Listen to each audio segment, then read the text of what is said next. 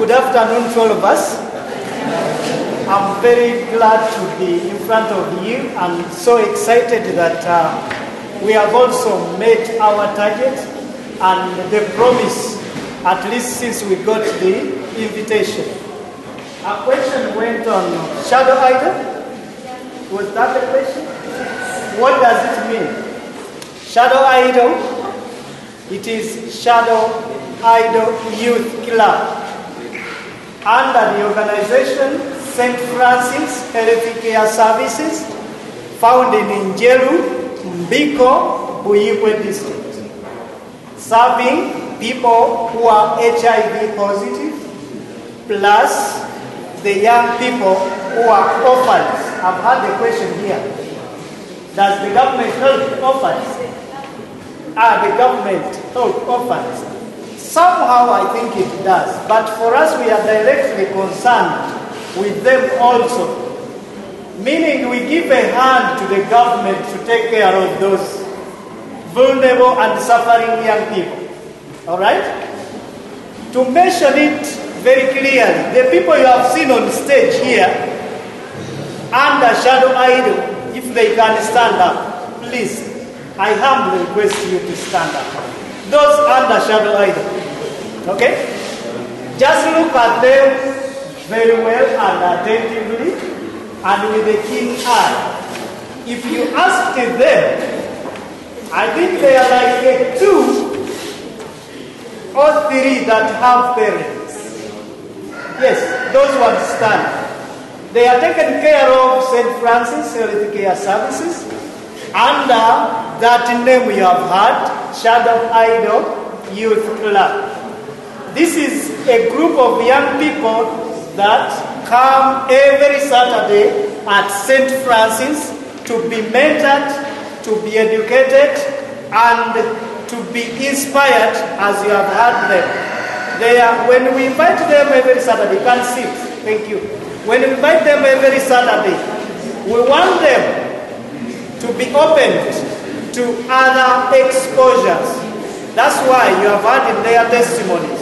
Some people have come out to speak very well. I think you have witnessed that. So we are grateful for that. That is Shadow Idol Youth Club. The word shadow in Uganda is called a sikirizi. If somebody is walking, there is something like he's looking at behind. So we took that name. An idol is something like, is something to be adored, okay?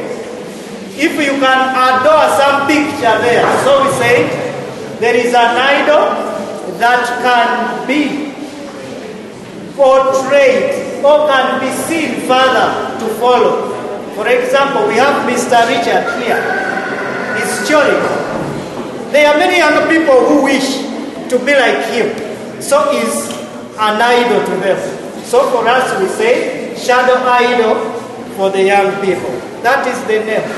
Another question, which was so good.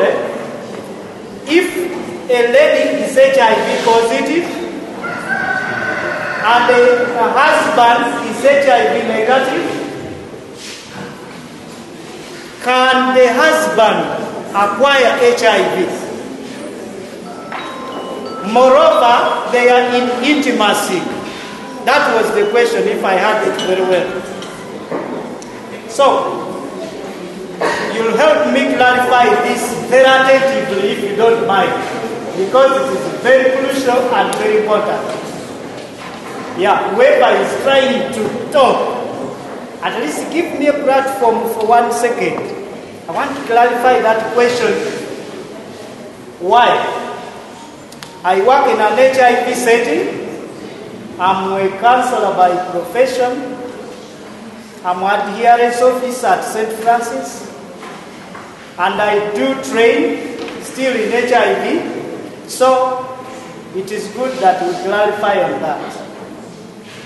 A lady is HIV positive, a man is HIV negative. Is it possible for a man to get HIV? One answer, yes. Second one, possible not with these footnotes. We have preventive measures which must be employed by the two partners or the couple, that is, a lady who is HIV positive and a negative husband.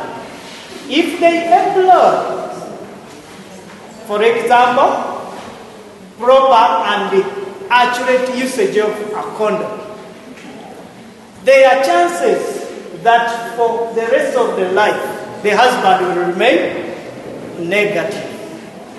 You quote me very well. Proper and accurate usage of a condom. Is that okay? Then the other part, the usage of abstinence. Yeah, if you discover your wife is positive, the other one negative, you can surrender. I feel I like that. Okay? That is very good. But because of time, allow me stop there for further inquiries.